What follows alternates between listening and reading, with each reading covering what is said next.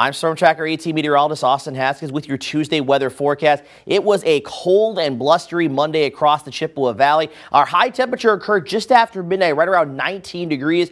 Most of the day yesterday we were leveling off right around 13 to 15 degrees, but with that brisk west to northwest wind, you can see on the bottom here the wind chill value stayed in the single digits to near zero throughout the day. Even a couple of times it did briefly dip below zero in Eau Claire. And our low temperatures so far this morning has been down in the single digits, which would mark the first day at or below 10 degrees in Eau Claire for the season.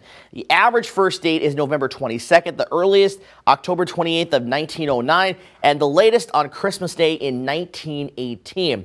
And on average, we average in November and December about 17 days at or below 10 degrees for that low temperature. The last year, our first day at or below 10 degrees was November 19th, and we had 20 days at or below 10 degrees in the month of November and December. Now, the good news is we will be seeing some moderating temperatures over the coming days, and we'll start with an increase in the cloud cover today as a warm front will pass through.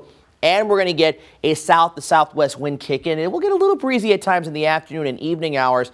But tonight, as the warm front passes through, there could be a couple of light snow showers and flurries around the UP and Michigan into northeast Wisconsin. Maybe a flurry or two in parts of Rusk and Taylor counties. But I think we're going to end up being pretty dry through the day and into tonight. The clouds will actually decrease. They'll come back a little bit tomorrow morning, but most of tomorrow we're looking at plenty of sunshine and milder temperatures with a more westerly breeze. Then as we head into Thursday, temperatures go down just a smidge as a weak cold front passes through and we get more of a west to northwesterly flow that will take over. And that'll set the stage for some slightly cooler temperatures even more on Friday, but even that will be right where we should be at for this time of the year. And as far as precip chances go, again, I just have a 1 out of 10 chance for maybe a stray flurry along that warm front. Our next chance for precip, a slight chance at that, Saturday night into Monday of next week. That could be in the form of rain, snow, and or a wintry mix. And there's still some inconsistency on the timing and the track of the system and how it'll all play out. So we will keep you updated on that as we get closer to that date. High temperatures today generally in the mid to upper 20s. And one thing to keep in mind is our high temperature is likely going to occur after sunset tonight, sometime during the evening hours.